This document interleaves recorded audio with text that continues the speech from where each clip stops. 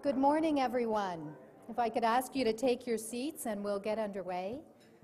Great to see you this morning. On behalf of the Canadian Institute for Advanced Research, I'd like to welcome you all to today's symposium, Social Identity, the Creative Power of Groups to Improve Community Well-Being. It's nice to see some familiar faces in the room, and particularly from our last visit to Edmonton as part of the University of Alberta's Festival of Ideas, with a CIFAR Senior Fellow who is part of the same research program as the researchers we will hear from today, Senior Fellow Eldar Shafir.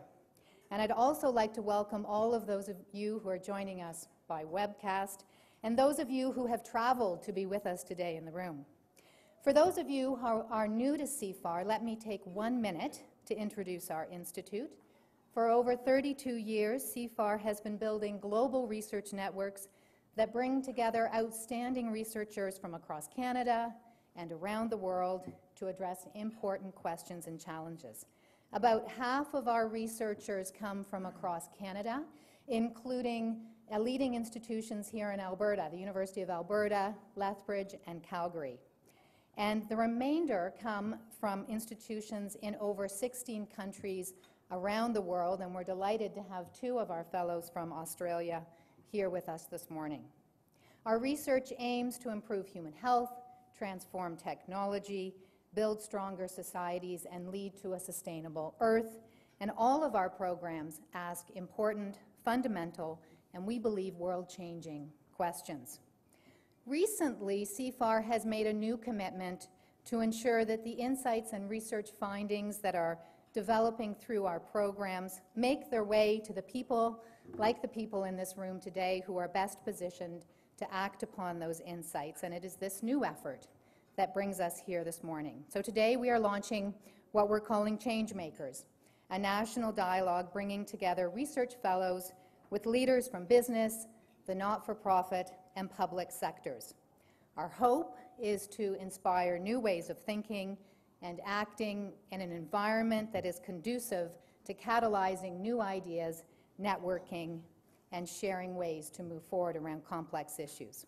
So this morning you're going to hear from 3 CIFAR fellows who will share insights from their research into social identity. They are part of a program that has gained worldwide attention for showing how civic engagement, strong social connections, good health, high-quality governments are greater determinants of a society's well-being than its economic wealth.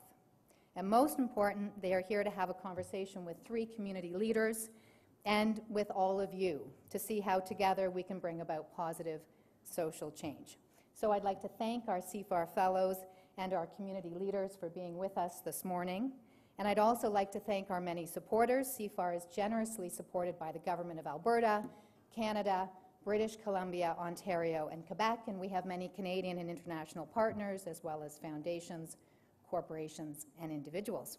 And our event today has been generously supported by the RBC Foundation and Crabtree Foundation, and as well as our event partner, the Alberta Centre for Child, Family, and Community Research.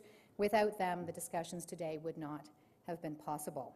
So I'm going to ask that you please watch for the next symposium in the series, which will be held in Vancouver in the spring. And we've been fortunate to be talking with the BC Ministry of Social Development and Social Innovation and the BC Partners for Social Impact. And then we're planning a 3rd event in Toronto with the United Way Toronto. And all of those will be webcast, and more details are to come. So as you can hear, we do feel very fortunate as we take on this new effort and this new initiative to find partners who are leaders in the social innovation community across Canada, and really no more fortunate than here in Edmonton, where we have partnered with the Alberta Centre. And I'm very happy to turn the podium over to Robyn Blackadar, President and CEO of the Alberta Centre. And Robyn and the Alberta Centre team, Kathy Scott, Amy Castor, and Terry Hanson, have been instrumental in helping to connect CIFAR to you and to the community of Edmonton, and in making today happen. So Robyn, please join me.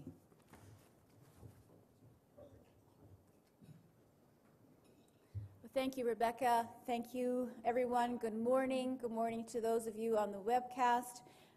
As Rebecca mentioned, we at the Centre are thrilled to partner with CIFAR, Canadian Institute for Advanced Research, who are well known worldwide with the innovation and the work that they've done. So it's a great privilege for us to be involved today. And just, I hope this is the beginning of a relationship. And I was just saying as a sidebar comment, what a good way to test a new relationship is organize an event together where one group is remote and the other one is local. Most of our role, of course, was to try to ensure that we had the local logistics in place, including folks that have been invited, the webcasting, but also importantly to match up with the community leaders that we have here today. It was not hard, having said that, because there's so many community leaders that we could have chosen, but we're very excited to have those who agreed right away and were very, very responsive in the short sort of time that we gave them to organize this event. So for us, it's important as well, the community leaders have that opportunity to talk about the real world, what's been going on within Alberta with the social context. And so very excited about that opportunity to bring together the research and the fellows today to have that conversation. We are very excited about the response to the invitations as well. We have quite a few people on webcast and many of you in the room. Quite a diverse group. Indeed, we have individuals from academic institutions, government, not-for-profit organizations, community agencies, and other corporations, businesses. And this is an opportunity for us to put into action what we have always said is important, is to bring these diverse voices and perspectives together to share that knowledge. Also in the room, I wanted to make special note of the fact that we have a member of our board of directors, Bev Brennan, with us today. And her husband John, and we very much appreciate her support and our board as well in terms of supporting us in moving towards innovative approaches such as this. And I also wanted to encourage those of you on the webcast, there are ways of being able to have conversations with us. I know it's kind of difficult when you're remote, but we do have the technology chat rooms at the bottom of your screen. You can add your comments, and then there's also an opportunity to provide questions to the speakers. When I first learned of this event, I actually was meeting with Rebecca at the Alberta Family Wellness Accelerating Innovation Symposium in the fall, and I was immediately excited and jumped right in with both feet and offered to help and to join. And so for those of you who are not familiar with the Centre, we have been working on developing an approach that's very collaborative such as this, working with multiple partners, stakeholders across various sectors and disciplines, and our aim is to develop capacity, knowledge, skill in both the researchers, policymakers, communities and families that we connect with and we broker.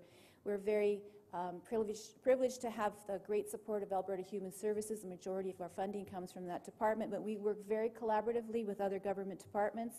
We have 5 research themes: early childhood development, middle childhood and youth well-being, family capacity building, community capacity building, and tracking long-term outcomes. And we've been very fortunate to, in terms of the tracking long-term outcomes, in terms of government services, we've been fortunate to have the opportunity to work in collaboration with the Ministries of Health, Education, Advanced Ed, and Innovation, Justice, Aboriginal Relations, and Human Services to develop the Child and Youth Data Lab. And some of the folks from that initiative are here today.